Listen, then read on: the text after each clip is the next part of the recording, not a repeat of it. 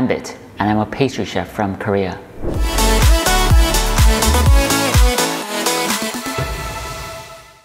Hi everyone, it's Hanbit. 안녕하세요, 조한빛입니다. In today's Pastry 101, I'm going to teach you everything you need to know about ganache. So what is ganache? Ganache is an emulsion made by combining chocolate and heavy cream. This word emulsion might sound like a difficult term, but just think of using a certain technique to combine water and oil which doesn't usually mix together. Ganache is used widely in pastry. It's used in truffles, so in chocolate products, in mousse, as a glaze, as a sauce, everywhere. So it's important that you learn how to make a perfect ganache. There are so many different types of ganache out there, so many different recipes, and the best way to categorize them is by looking at the ratio, and the ratio between chocolate and heavy cream. Typically, when we say ganache, we are referring to a 1-to-1 ratio of chocolate and heavy cream. So that's equal ratio of chocolate and heavy cream. So based on this 1-to-1 ratio, you can think of either having more chocolate or less chocolate in terms of the ratio. So talking about a ganache where you have more chocolate than heavy cream, let's say we're talking about a 2-to-1 ratio. So 2 part chocolate and 1 part heavy cream. That will result in a ganache that is more thick and heavy. Going the other way, where we have less chocolate compared to the heavy cream. So let's say, for example, we have 1 part chocolate and 3 part heavy cream. That's what we call a whipped ganache, because it's just like whipped cream. After the ganache has completely cooled down and stabilized in the fridge for at least like half a day, you can whip it like it's whipped cream. That's why we call it whipped ganache, or in French we call it ganache montée.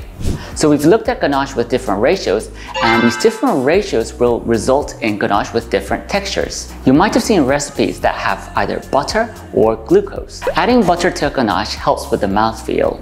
So when you eat it, it melts inside your mouth and it gives a very pleasant mouthfeel.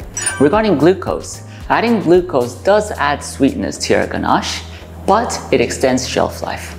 Another variation of ganache would be flavored ganache. The idea is that you can add fruit purees to your ganache, or you can infuse your heavy cream with, let's say, vanilla or Earl Grey tea or any type of tea leaves.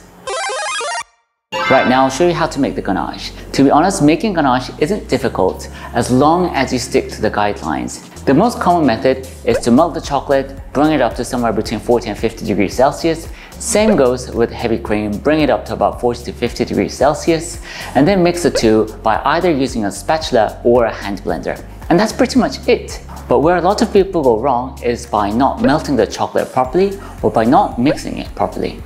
So here we have 3 different types of ganache by the different ratios. So in the middle we have a 1-to-1 ratio. So 1-to-1 ratio of dark chocolate, and this is covered chocolate, and heavy cream. And here we have 2-to-1, or we can say it's 1 to 0.5. So half the amount of heavy cream relative to the dark chocolate.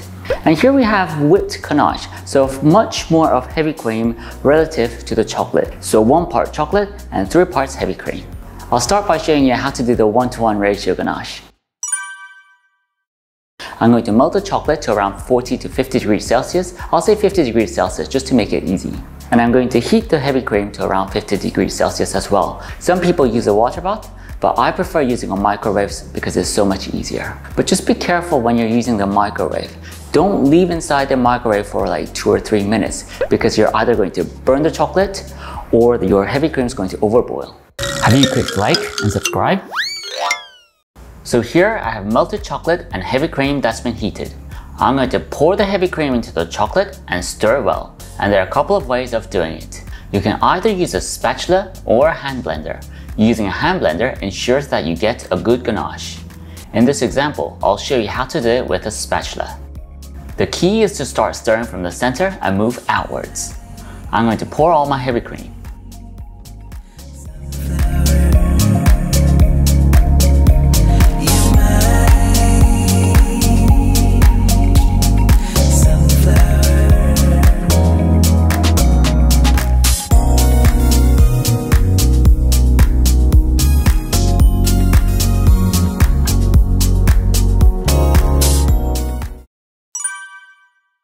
The mixing technique is exactly the same as what I've shown you for a 1-to-1 ratio ganache. So pour the heavy cream and mix it from the center.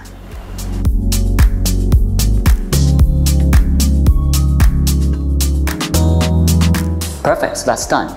It's a 2-to-1 ratio where 2 is the chocolate and 1 is the heavy cream. Notice that this is still warm and hot, and the texture is definitely much thicker than the one for the 1-to-1 ratio ganache. And of course, when it sets, it's going to be much thicker than the 1-to-1 ratio ganache. Wow! Your finished ganache, when it's warm, must look smooth and shiny and glossy.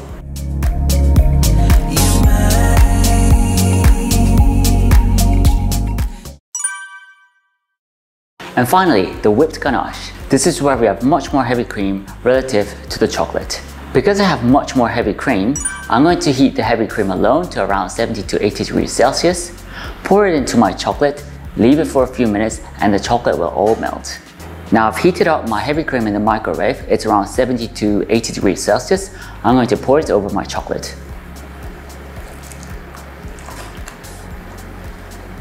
The mistake that a lot of people make is to jump straight in and blend it and try and emulsify it. The key is to wait for the chocolate to melt and then blend it using a hand blender.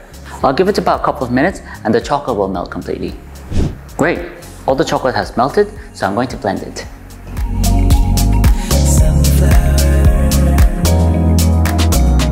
Just make sure that your blender is dipped well beneath the surface so that it doesn't incorporate much air while blending it. What I'm going to do with this whipped ganache is I'm immediately going to cover it with cling film and put it in the fridge to set. I usually leave it for at least 12 hours before using it. So after 12 hours, I'm going to whip it and use it as whipped cream.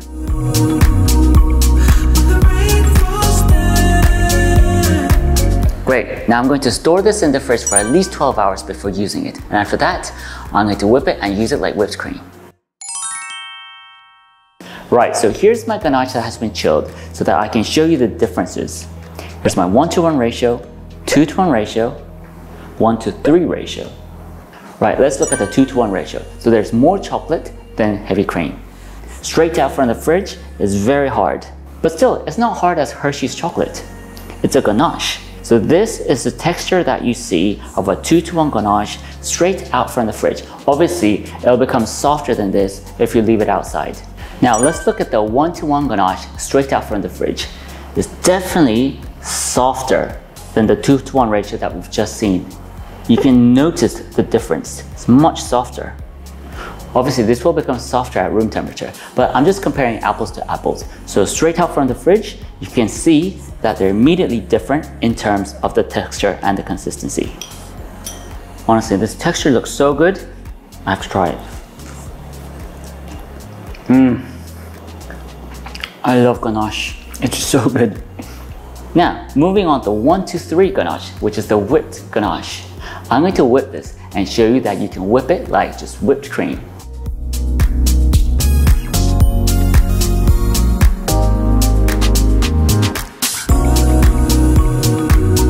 So look at this, this is just like whipped cream. But because it's still a ganache whipped cream, it's heavier in terms of the texture and it tastes better.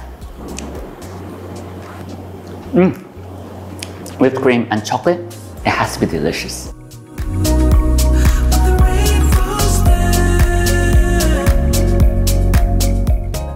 Hopefully this tutorial on how to make a ganache was useful. Ganache is pastry 101 and is used widely across pastry, so it's worth taking a bit of time and learn how to make a perfect ganache. I'll come back next time with another pastry 101 video.